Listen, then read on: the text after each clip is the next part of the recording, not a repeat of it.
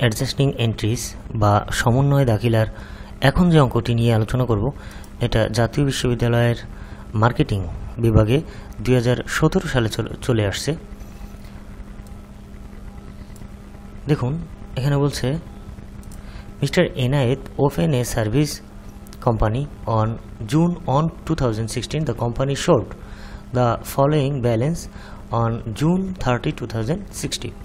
বলছে মিস্টার ইনায়েত জুনের 1 তারিখ 2016 সালে একটা সার্ভিস কোম্পানি শুরু করে, সেবামূলক একটা কোম্পানি বা প্রতিষ্ঠান শুরু করে এবং জুনের 30 তারিখ নিচের এই ট্রানজ্যাকশান বা লেনদেনগুলো দেওয়া আছে। প্রথমে দেখুন বলা আছে প্রিপেইড ইন্স্যুরেন্স 72,000 টাকা, অফিস ইকুইপমেন্ট 2 লক্ষ টাকা, নোটস পেয়েবল দেওয়া আছে 2,40,000, unearned revenue 84,000, service revenue 36,000। Analysis revealed the following additional data, নিচে আরও অতিরিক্ত কিছু তথ্য দেওয়া আছে। আর রিকোয়ারমেন্টে এখানে বলা আছে journalise the adjusting entries on June 30, জুনের 30 তারিখে একটা সমন্বয় জাবেদা দাখিলা তৈরি করতে হবে। তো সমন্বয় জাবেদা যেহেতু প্রস্তুত করতে হবে, সর্বপ্রথম আমরা যে কাজটা করব সমন্বয়ের জন্য একটা ছক করে নেব। যেহেতু এটা একটা জার্নাল তাই সরাসরি একটা জার্নালে ছক করে নেব। তো চলুন আমরা সরাসরি সলিউশনে চলে যাই। তারপর কিভাবে জাবেদা প্রস্তুত করতে হয় এবং এই যে এন্ট্রিগুলো দিয়ে কিভাবে জাবেদা করতে হয় সেটা দেখাবো। অ্যাট ফার্স্ট একটা ছক করে নেব। দেখুন আমরা একটা জার্নালে ছক করে নিলাম। এখানে আমরা লিখব ডেট, এখানে লিখব অ্যাকাউন্টস টাইটেল,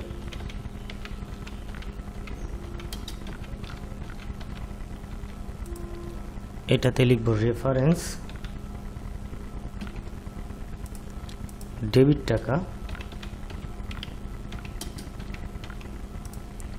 ক্রেডিট টাকা।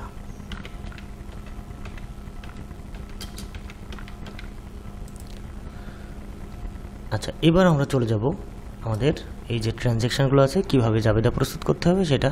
তার আগে আমরা ডেটটা লিখে নেব। এখানে দেখুন 2016 সালের 30 জুন। তো সবসময় সমাপ্ত তারিখ হবে 2016 জুন 30। আচ্ছা, তো জার্নাল করার আগে আমি একটা বিষয় বলে রাখি যে আগের টিউটোরিয়ালগুলোতে এগুলো আলোচনা করেছিলাম। সমন্বয় জাবেদার ক্ষেত্রে আমি এখানে জাস্ট 15টা নমুনা জার্নাল দিয়ে রেখেছি। আমরা এই 15টা নমুনা জার্নাল যদি মনে রাখতে পারি তাহলে সমন্বয় জাবেদার অধিকাংশ জার্নালগুলো আমরা পারবো। কারণ এখানে নমুনাগুলো ঠিক এভাবে দেওয়া যে একটা খরচের জার্নাল বা একটা খরচের জাবেদা যদি আমরা মনে রাখতে পারি তাহলে ওই জাতীয় খরচের যত জাবেদা আছে সবগুলো আমরা পারবো। তেমনি একটা আয় বা রেভিনিউয়ের জার্নাল যদি আমরা মনে রাখতে পারি তাহলে ওই জাতীয় যতগুলো রেভিনিউর জার্নাল আমাদের সামনে আসবে আমরা সেটা সলভ করতে পারবো। তো ঠিক তেমনি একটা নমুনা এখানে দিয়ে রেখেছি 15টা জার্নাল নমুনা হিসেবে। আমাদের সামনে যে জার্নালে আসুক না কেন এই 15টা জার্নাল মনে রাখতে পারলে এই আঙ্গিকে আমরা অধিকাংশ জার্নালগুলো করতে পারবো। তো চলুন দেখি যে জাবেদাটা 2017 সালে এসে গেছে। এটা সাধারণত বড় 10 মার্কসের অঙ্ক, অর্থাৎ সি পার্টে এসে গেছে। দেখুন প্রথম 1 নম্বর যে জার্নাল ট্রানজ্যাকশানটা সেখানে বলা আছে prepaid insurance was for 2 years effect on June 2016। তো অগ্রিম প্রদান করা হয়েছে 2 বছরের যে ইন্স্যুরেন্স, এই ইন্স্যুরেন্সের টাকা আগামী 2 বছরের জন্য অগ্রিম প্রদান করা হলো জানুয়ারির 1 তারিখে। তো আমরা দেখে আসি যে প্রিপেইড ইন্স্যুরেন্সে কত টাকা দেওয়া আছে। দেখুন এখানে 72,000 টাকা দেওয়া আছে প্রিপেইড ইন্স্যুরেন্স হিসেবে। তো যেহেতু আমরা জানুয়ারির 1 তারিখ থেকে অঙ্ক শুরু করে মানে 1 তারিখ থেকে শুরু করে জুন 1 তারিখ থেকে জুন 30 তারিখ অর্থাৎ 1 মাসের অঙ্ক করছি। তো আমরা যেহেতু 30 তারিখে অঙ্কটা করছি সুতরাং অলরেডি 1 মাসের যে ইন্স্যুরেন্সের টাকা সেটা অলরেডি এক্সপায়ার হয়ে গেছে বা খরচ হয়ে গেছে। সুতরাং আমরা এখান থেকে 2 বছরের জন্য যেহেতু 72,000 টাকা দেওয়া হয়েছে, একে যদি আমরা 24 দিয়ে ভাগ করি তাহলে আমরা 1 মাসের যে খরচের টাকাটা সেটা পেয়ে যাব। দেখুন এখানে 72,000 ভাগ 24, 3000 টাকা হচ্ছে এক মাসে খরচ হয়ে গেছে।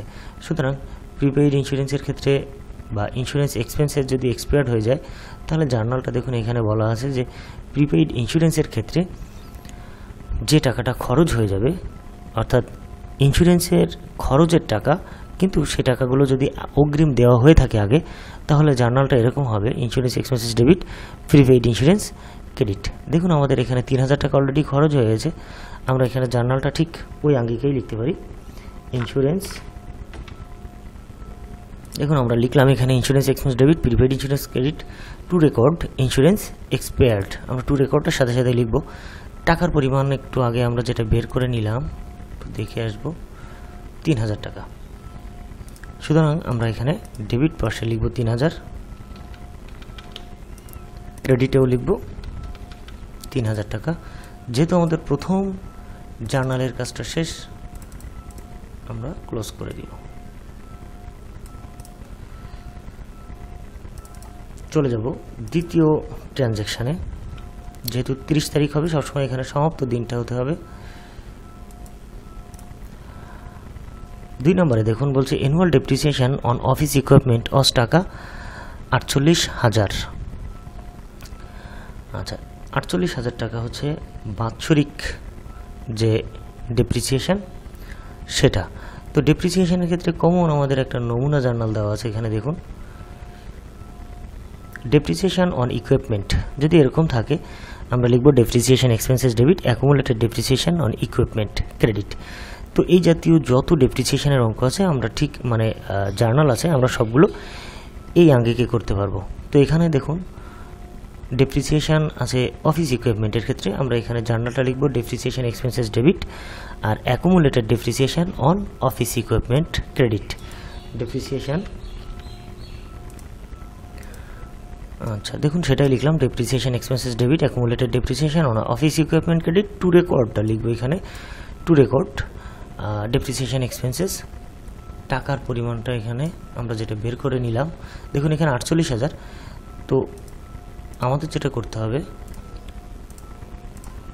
48,000 ভাগ 12, যেহেতু আমরা 1 মাসের অঙ্ক করছি তাই 1 মাসের ডেপ্রিসিয়েশনটা এখান থেকে বের করে নেব। দেখুন 4000 টাকা। সো আমরা এখানে লিখব 4000, এখানেও 4000।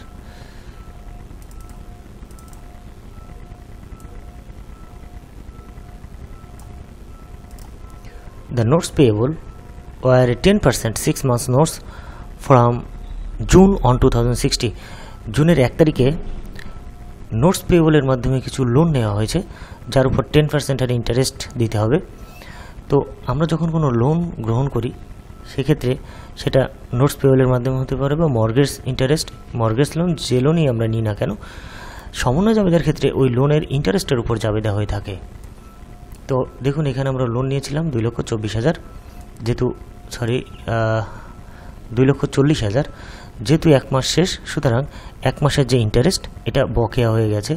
তো ইন্টারেস্ট যদি অ্যাক্রুড বা বকেয়া থাকে, তাহলে জার্নালটা কেমন হয় দেখুন এখানে আমাদের নমুনা জার্নালে যদি আমরা চলে যাই, ইন্টারেস্ট রেভিনিউ, এটা রেভিনিউ, আমাদের দরকার খরচের বা এক্সপেন্সেস। দেখুন এখানে একটা আছে অ্যাক্রুড স্যালারিজ, স্যালারিজ একটা খরচ। তো সেক্ষেত্রে আমরা লিখেছি salaries expense debit, salaries payable credit. এটা স্যালারিজের জায়গায় জাস্ট আমরা যদি ইন্টারেস্ট কল্পনা করি, তাহলে অ্যাক্রুড ইন্টারেস্ট হলে এখানে জার্নালটা এরকম হবে, interest expense debit, interest পেয়েবলটা credit.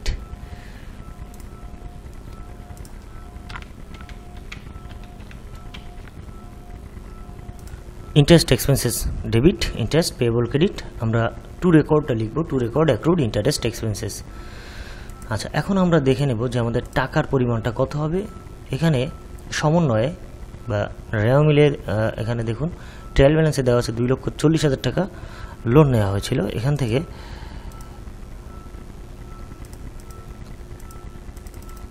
$2,40,000 উপর আমরা ইন্টারেস্ট দিব 10%, সো ইন্টু 0.10, 24,000। এটা গেল 1 বছরের, এই যে 24,000 টাকাটা বেরোলো, একে আমরা ভাগ করব 12 দিয়ে, তাহলে আমরা 1 মাসেরটা পেয়ে যাব। দেখুন 2,000 টাকা। সুতরাং আমরা এখানে টাকার অ্যামাউন্টটা বসাবো অনলি 2000।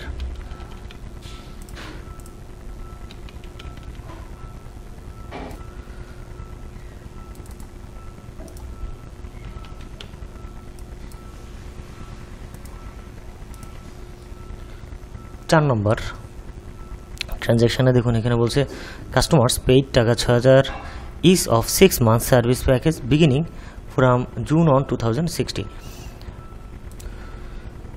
এখানে হবে 7 কাস্টমার্স পেইড টাকা 6000 is of 6 month service pack beginning from June on 2060, অর্থাৎ 7 জন কাস্টমারকে আগামী 6 মাসের জন্য 6000 টাকা পরিশোধ করা হলো, যারা সার্ভিস প্যাক হিসেবে পরিশোধ করা হলো যারা কাজটা শুরু করবে জুনের 1 তারিখ থেকে। আচ্ছা, তার মানে এটা হচ্ছে আনআর্নড সার্ভিস রেভিনিউ। সুতরাং আনআর্নড সার্ভিস রেভিনিউ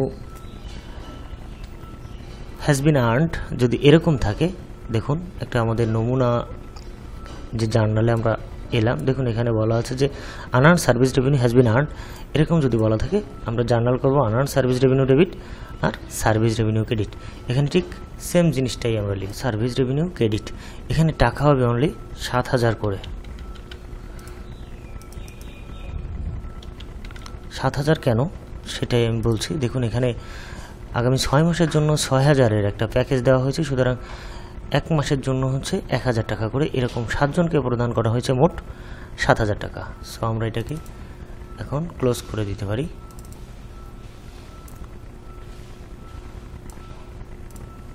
পঞ্চম নম্বরটা দেখুন, service provided to other customers but not bill, total টাকা 15000। অন্য একজন কাস্টমারকে সেবা প্রদান করে 15000 টাকা আয় করা হলো, কিন্তু এখনও টাকাটা পাওয়া যায়নি। তো দেখুন এখানে যদি, যেহেতু এটা রেভিনিউ আয়, তো রেভিনিউ যদি অ্যাক্রুড থাকে তাহলে তার জার্নালটা হয় account receivable debit, service revenue credit. যেমন অ্যাক্রুড রেভিনিউ অর্থাৎ আয় যদি বকেয়া থাকে তার জার্নালটা করতে হবে account receivable debit, service revenue credit. So আমরা এখানে সেটাই লিখবো এখন, account receivable debit, service revenue credit. এখানে টাকা হবে দেখুন অনলি 15000 টাকা যেটা দেওয়া আছে, তো আমরা এখন সেটাই লিখবো এখানে 15000, এখানেও 15000। অফিস রেন্ট অফ টাকা 5000 ওয়াজ accrued and unpaid on June 30, অর্থাৎ জুনের 30 তারিখে অফিসের ভাড়া 5000 টাকা এখনও বকেয়া আছে। তো অর্থাৎ অ্যাক্রুড রেন্ট এক্সপেন্সেস আমরা বলতে পারি। খরচ যদি অ্যাক্রুড থাকে, যেমন এখানে অ্যাক্রুড রেন্ট থাকলে রেন্ট এক্সপেন্সেস ডেবিট আর রেন্ট পেয়েবল ক্রেডিট। সো আমরা এখন সেটাই লিখব। টাকার পরিমাণ দেওয়া আছে এখানে 5000। সো অ্যাক্রুড মানে rent expenses debit R rent payable credit to record accrued rent আমরা লিখতে পারি। এখানে লিখব অনলি 5000, এখানে অনলি 5000 টাকায় লিখব। ওকে।